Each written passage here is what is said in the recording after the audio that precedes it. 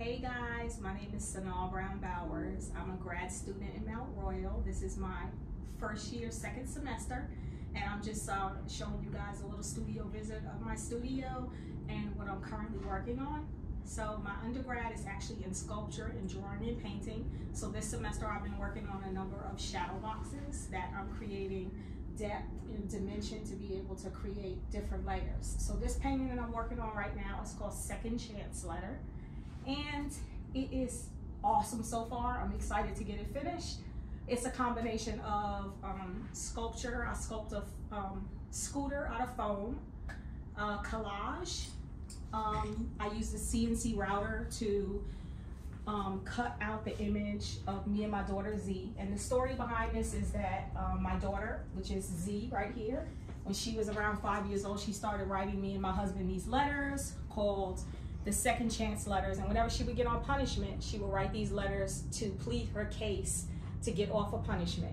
So this one is kind of based on her wanting to go to the homecoming football game when she was 16 years old. So that's a copy of the letter right there. So this is kind of a comical version of that letter reenacted, and we decided to let her go to the homecoming football game. So this is the painting of me and Z. I photographed my face and her face, and then I animated it in the computer. Then I printed it, then I go to the CNC router and get the panel cut. The glasses are cut with the CNC router as well. And this is actually sculpted out of foam. And there is a wheel that goes inside of there that actually spins. The shadow boxes are custom made and built by me and Ann in the wood shop. So I basically design all the shadow boxes according to a specific color scheme. So I'll go and pick out like what kind of color theme I want the whole painting to have. And this painting was supposed to look like carnival themed. And that's why I did the stripes in the background, and there's a lot of striped elements in the helmets and different things like that. I also like to tie in black children joy, because I have kids, and you know, raising kids is awesome. So I like to tie in a lot of children and families into my work. So I use a lot of collaged images of vintage families that I found online, and then I turn them sepia tone and put them into the background. So that's what I'm doing, collaging those into the lines right here. And some of those are 3D elements as well, where I put foam, I put wood underneath it to raise some of the images to make some of them higher and lower. And here, right now, we have the hot air balloon with Chili, which is Leia's wiener dog. He's in the hot air balloon. And I made the hot air balloon as well out of foam, wood, and different found objects. I cut the clouds with the CNC router, and this is polycarbonate that I spray painted. So I just I like to combine everything that I love into my artwork, and I don't want to have to not be able to do something. So I enjoy sculpting, I enjoy working with wood, I enjoy painting, I enjoy realistic painting, I enjoy collage. And so this is a way for me to combine everything that I love into my practice without having to sacrifice something, because I love building the different layers. And the ice cream cone is also made out of foam and cotton balls. So this is all like my whole process has been like me learning different materials over the years, what works, what doesn't work, and what I like to work with. I also like working with fabric as well. So the clothing on them is actually real fabric that I buy and cut out and different things like that. The door of the shadow box, which is right here, is something that I recently started doing, which is making the doors to cut out the image of the image that's on the panel. So I use the CNC router to, in Illustrator, create the file and cut the image out, so that when the cover is on there, this image is actually coming forward. It's coming out of the box. So I'm excited to see what it looks like, because at the end, when I actually put it together, I get to see like, wow, how everything kind of looks together. And this was made also, it has a light that's going to be installed inside of it as well. Because I like maximalism. I like working with, I like a lot of stuff. So most of my artwork is like crowded and chaotic, but it's organized. And so I just like working with lights and sound and textures and images. So this one again is my Second Chance Letter.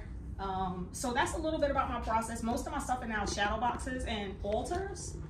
So I do family altars that are also three-dimensional, but the shadow boxes actually help me to be able to create more three-dimensionality in a two-dimensional space.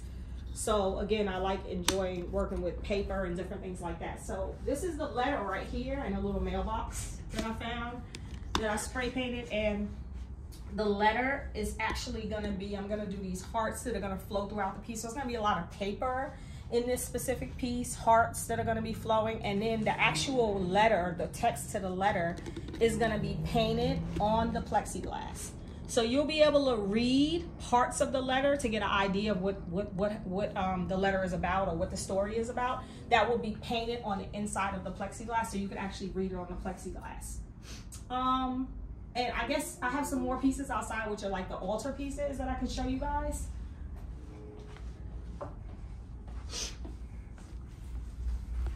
So out here we have some of the altar pieces, which are, most of them are family members or people that I've met that have been inspirational to me. I like to paint the African-American family and experience, and most of my paintings were actually my family members or experiences that I've had, like just raising my daughter. So this is actually my brothers and all of the men in my family. So my brother Hassan is my oldest brother. I have 4 brothers. And my brother Imari, my brother Tahir, my brother Rodney, and these are our grandfathers and nephews and dad. So this is kind of like all the men in my family. And I grew up in Queens, New York, and my brothers were always obsessed with karate movies. And so this was like a way of me implementing everything that they love and they embrace growing up into painting for them. And they used to watch this TV show called Hung Kung Fu, which is about a janitor that used to turn into like a superhero and do kung fu. And that was a cartoon that they used to watch. So we used to watch that growing up on Saturday morning.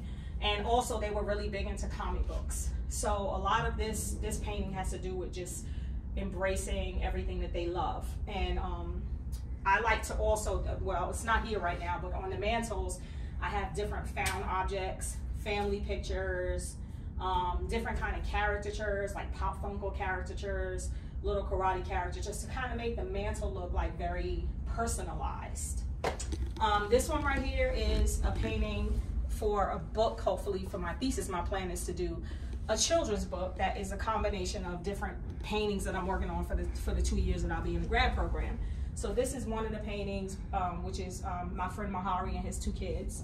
And I, again, growing up in New York City, used to go to Coney Island. So they had a lot of, Coney Island was like a carnival. You know, they had rides, different things like that. But also the balloon animals were something that we used to get a lot when we were growing up. You know, there was a lot of people on the street selling balloon animals. And so to me, that was like a memory that I had as a child that I wanted to showcase in this painting of Mahari's 2 children. I also like to work with crown molding. So a lot of my frames on the mantelpieces and the shadow boxes are all crown molding that I buy from a website where people buy crown molding for houses. And the crown molding is made out of foam, polyurethane foam, so it's very light. But I'll buy the crown molding and kind of match it according to whatever kind of theme the painting is gonna be. So this painting, you know, with the balloon animals, it's bubbly, it's round. So I made sure that when I picked the crown molding out, it was a crown molding that would duplicate or be similar to the pattern that I'm trying to paint. So the roundness of the balloon animals, I picked the round crown molding. And also I'm really big on color. I think the first thing that I do when I start planning a painting is it might sound crazy, but the first thing that I do is I pick out colors. I love color. So I want to make sure that each one of my pieces has a specific color pattern and a theme. So I think about like girls and boys, blue and pink. And so this one, I wanted to do this combination of these colorful, all the blues and the greens going into like the pinks and the reds and the oranges. So I made sure that when I picked out the color pattern for this, I wanted there to be an ombre of the hot pink fading into the blue. So this is all spray paint as far as the mantle is concerned, and then the background is spray painted, and these are hand painted. Another thing is, just to share with you guys, I do all acrylic on canvas. I do oil paint, but I just recently started oil painting. I prefer acrylic. So most of my paintings are acrylic because it allows me to work really, really fast. And also the background, all of the background is all house paint. So like, I don't use I use golden for the faces and for the skin tones, but for the background, I like house paint because I like how opaque it is. So I'll go to Home Depot and I'll buy the little jars of house paint, which you see in my cart. And I'll just buy those because those are like $5, $6, you know, and they last a really long time. Plus, when you apply them, it's so opaque that you don't really have to add a lot of coats. So I like working with house paint. I really enjoy that. But again, for the faces, I always use a high quality paint. And my process is also like for me to design and do all my paintings because of all the layers and everything. I do a digital, so like I'll photograph him. And then what I do is I decide the background. I'm like, okay, I want to do all these balloon animals. So then I did research online and got like 50 different balloon animals. And then I did a digital in the computer, lay it out of where I want everything to go. And then once I lay it out, then what I do is I print each thing like the size of the canvas. So he was printed this size, which is like 4 feet by 30 inches or whatever. I print it and then I lay it down and I use a carbon paper, which is like, I can show you guys that too because I get a lot of people ask. The carbon paper is used to transfer the image. And the reason that I work that way is because I can hand draw it, right? But who am I trying to impress? Like, why am I hand drawing all of that? It's unnecessary. So I don't hand draw. I use this carbon paper, which is, you just buy it in a roll, right? It comes 25 feet by like 12, 24 inches, right?